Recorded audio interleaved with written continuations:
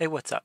So you want to make sound mods for Deadlock. It's actually a really simple process. All you need is the CSDK12 and Source 2 viewer, and of course the sound file of your choice, and a program that can export audio like Audacity. You want to find the sound file that you want to replace in your game's pack1 dir. So down here in Sounds, Music, let's say I want to replace music title 155 BPM when you start up the game.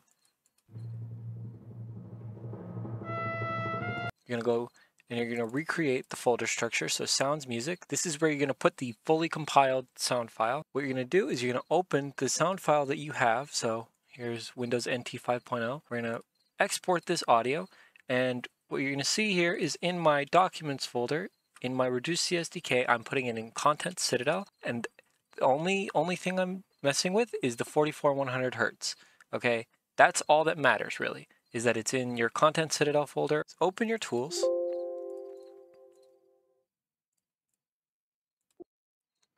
So here we have Windows NT 5.0 startup sound. If it's not in the vSound format and you don't have this option, all you have to do is hit play sound and then it will automatically compile it.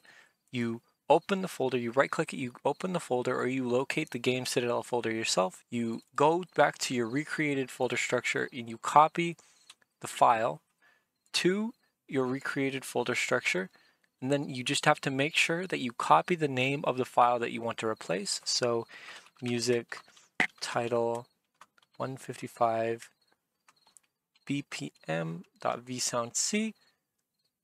And then in Source 2 viewer, you want to click File, Create VPK, Add Existing Folder.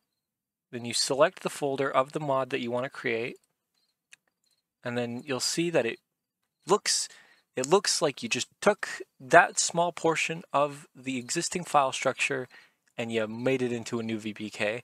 You right click it, you press Save VPK, you create a VPK according to the naming conventions, which is pack and then a 2-digit number.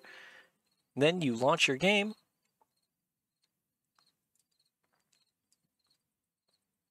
And it should just work. It's very simple. And now when we load into the game, the Windows NT startup sound should play.